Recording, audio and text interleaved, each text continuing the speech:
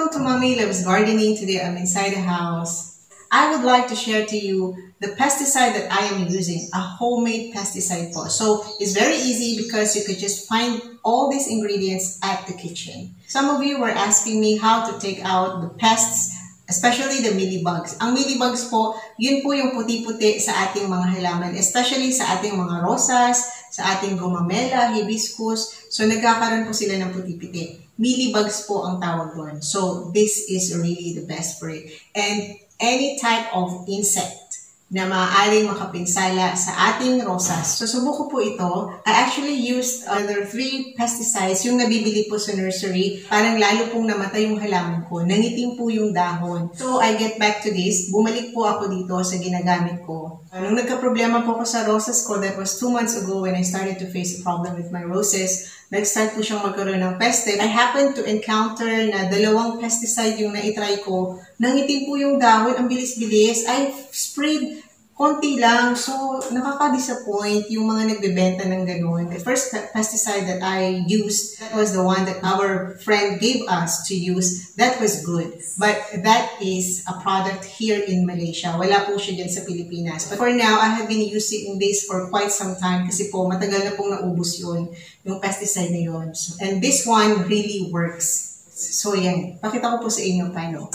So, I have a basin here, just for demonstration purposes, para ipakita ko po sa inyo kung ano yung mga ihahalo natin. You need 1 liter of water. So, make sure that you follow the proportion when making this. And then, after 1 liter of water, we need baking soda. Ito po ang baking soda. So, again, baking soda po, not baking powder. Magkaiba po ang baking soda at ang baking powder. So, wag po kayong malilito when you get this at the grocery shop. Baking soda, not powder. So, how much? So, gano'n po kadami? 1 teaspoon of baking soda. Huwag niyo pong dadamihan. Wag not more than 1 teaspoon of baking soda in 1 liter of water. Yan. Kasi magiging masyadong matapang. So, yan po. 1 teaspoon. There. Yan. So, and then, after the baking soda, I have here a dishwashing liquid. Para po magkamatayan sila. So, yan. Gano'n po kadami? Add 1 teaspoon of dishwashing liquid. So, I just calculate actually. I don't really use a teaspoon. And the third ingredient is oil. I will be using olive oil. Actually, any type of vegetable oil will do. If you have olive oil at home, then use olive oil. But if you have neem oil, or if you want, you may check through Lazada. You can get neem oil. If you have neem oil, then you may add 2 spoonfuls of neem oil. Kasi po ang neem oil, pesticide po talaga siya. Maganda siya talaga sa halaman. Since wala po akong neem oil, any vegetable oil will do. So, ayan po. Kung hindi po olive oil ang gamit nyo, pwede nyo pong gamitin ang corn oil, canola oil, sunflower oil, any type of vegetable oil. So, ayan po. Mababasa nyo naman po siya sa label. So, gano'n po kadami? 3 to 4 droplets of vegetable oil. Konti lang po. Not like, there. So, not like neem oil.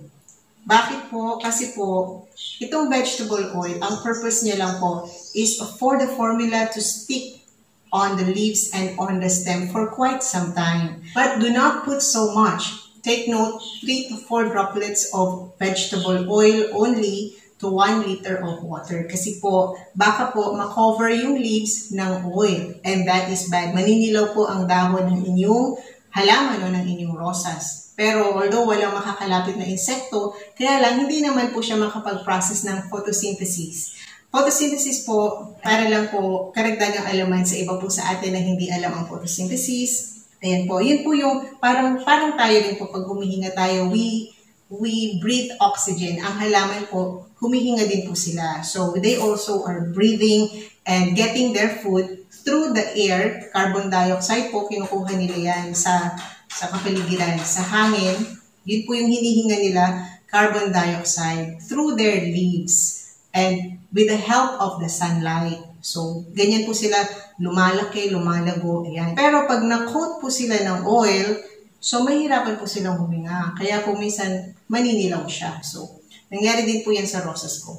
Since I noticed na medyo naninilaw yung dahon, ibig po sabihin, i-adjust natin siya. So, I used less oil. 3 to 4 droplets of oil only I'm using. And it's very effective po. Ayan, ang rosas ko po ngayon is recovering now. Kaya lang medyo maliliit pa rin yung dahon niya, pero hindi po siya tumigil mamulaklak. It's still flowering until now. It's just that the flowers are smaller now. So, pero pag naka-recover na siya, babalik na po siya sa dati. So, I'm just waiting maybe another 1 month para lumaki na rin talaga siya at lumago. Kasi po, talagang pinutol ko ang my roses. I really cut them short. So, nakalbo talaga siya. And now, they are starting to have their leaves. Inaagapan ko na po sila nito. So, I have been spraying this pesticide once a week. So, I hope you learned something from this video. Thank you so much for watching. Maraming salamat po. Terima kasih. Siye. And please subscribe to my channel if you haven't subscribed yet for more of Mommy Loves Gardening. For any questions and comments, please type down below this video.